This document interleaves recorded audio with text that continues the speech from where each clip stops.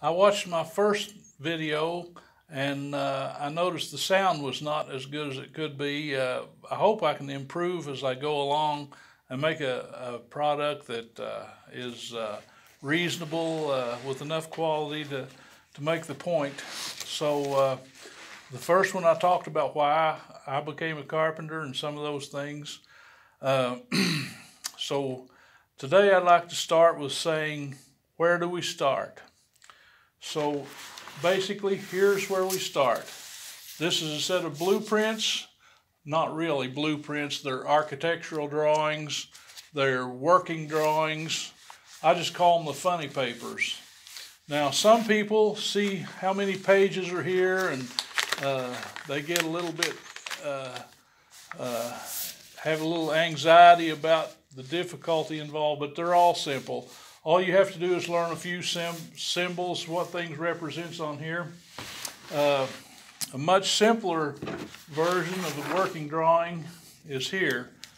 This is one of my latest projects. Since I retired, I became involved with Habitat for Humanity, and I volunteered for the first few years, and then they had a need for a construction coordinator, so they hired me. So I've been in that position for a little over 2 years. And my job now is to make these drawings to take to the city to get the building permit and to oversee the building of these projects. So this project here,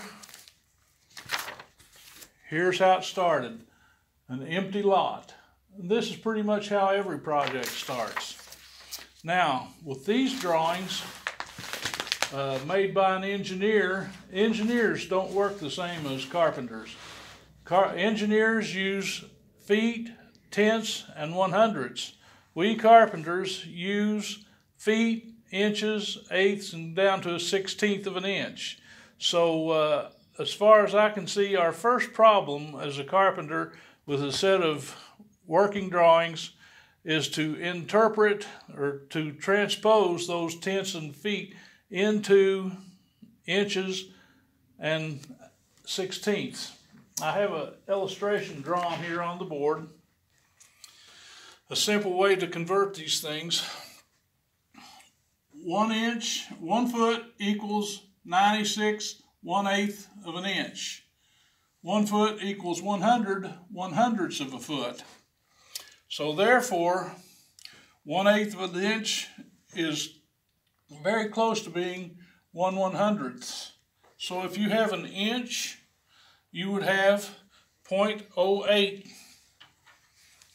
That would be 0.08. Now, as we go along, there are exacts. 3 inches is exactly 0.25 feet. 6 inches is exactly 0.50 feet. 9 inches is exactly 0.75 feet. So instead of adding to this is actually 0.08333. So instead of adding another 0.08 to make it 0.16, I would subtract 0.08 from the 0.25, which would make it 0.17. It is actually 0.16777. Okay? And therefore, you could go through the whole foot. Say we had 3 5/8 inches. You would take your 0.25, and at 5/8 you'd add another 5. That would be 0.30 feet. Okay, now to kind of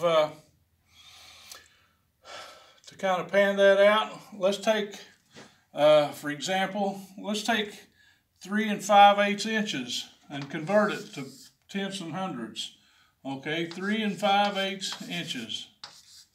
Okay, you would divide the 5 by the 8. So 8 into will be point, let's see, 6/8 or 48. 8 into that would be 2. 2 times 8 is 16. 0.625.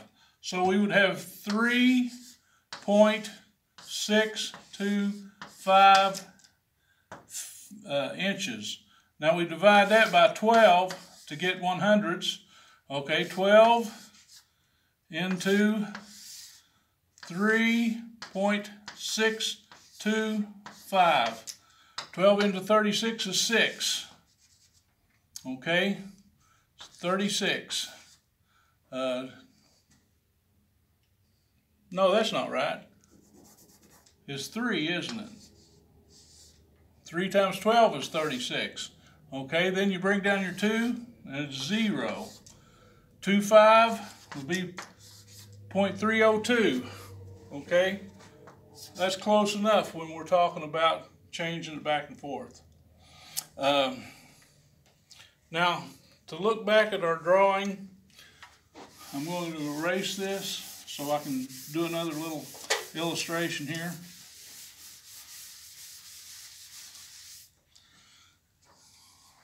This particular drawing has the lot line is a solid with 2 dashes, a solid with 2 dashes, a solid with 2 dashes. That is your lot line.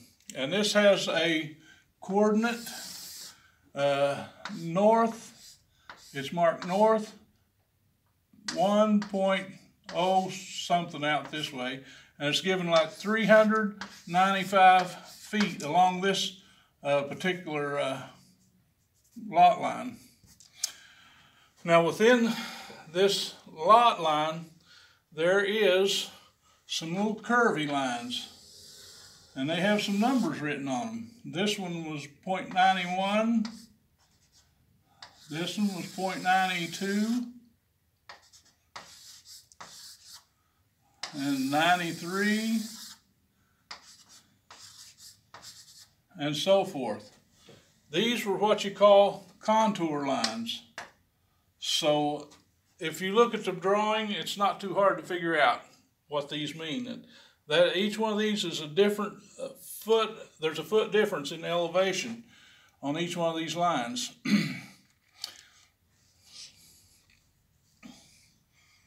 So generally you're given a building is put on this, and there's a finished floor elevation.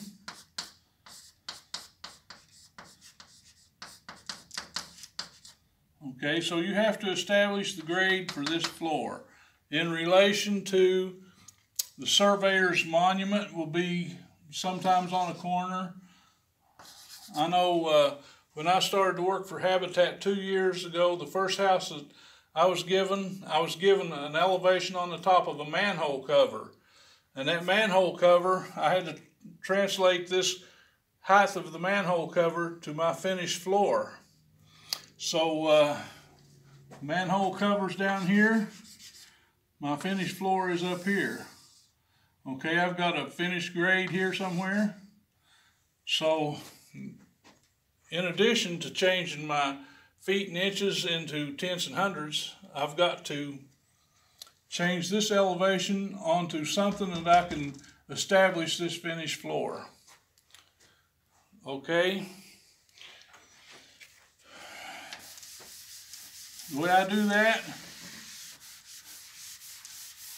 is completely old-fashioned. All that's done pretty much anymore by GPS. Back in the day when I was involved in this kind of stuff, this is what I use. This is a builder's transit. With this builder's transit, I can establish lines and I can establish grade. So